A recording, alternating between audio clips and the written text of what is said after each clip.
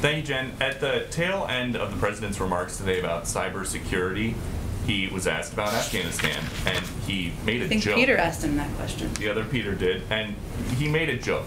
So what's so funny? Well, I think the question he was asked, if I remember correctly, was about when he will provide information about a decision on August 31st. I don't want to paraphrase the question if that was an inaccurate description of the question. To a lot of people watching. Of course it's a very important question. And I think what he conveyed is that he has not, well, what I can convey from here, I should say, is that as he stated yesterday, and as the Secretary of State just stated, we're on track to complete our mission by August 31st.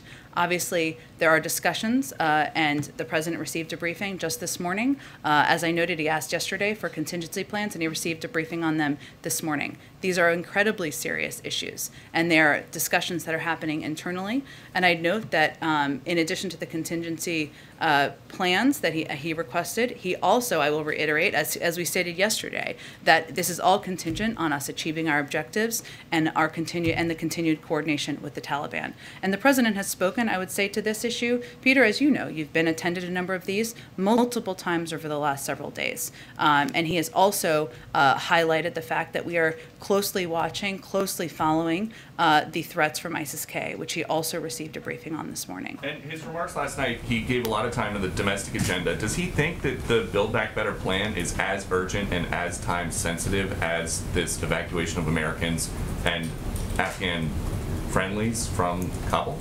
Well, first of all, I think it's important to the American people who care deeply about whether they're going to have jobs, whether they're going to have child care, whether we are going to be able to compete with China and countries around the world, to understand that we have to do multiple things at the same time. That's exactly what any president of the United States has to do. The next one, just as these negotiations about safe passage for Americans and SIV holders continue, why haven't we heard the president say the United States does not negotiate with terrorists? Is that still the U.S. policy?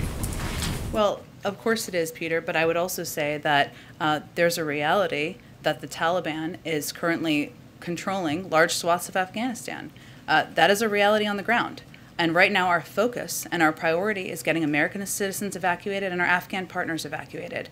And I would say, given the numbers that we've outlined and briefed for you, that we've made a great deal of progress in doing exactly that.